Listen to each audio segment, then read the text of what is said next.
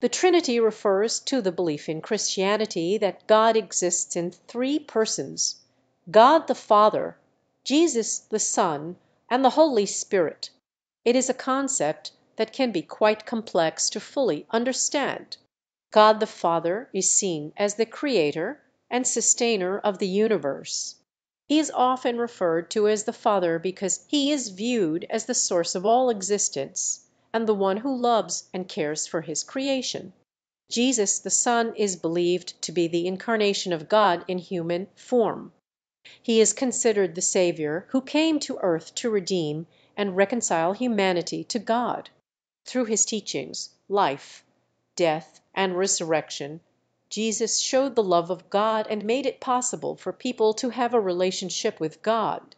The Holy Spirit is seen as the active presence of God in the world.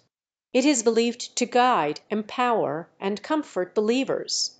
The Holy Spirit works to bring people closer to God and helps them understand and live out their faith. While the Trinity can be challenging to fully comprehend, it represents the belief in one God who exists in three distinct but unified forms.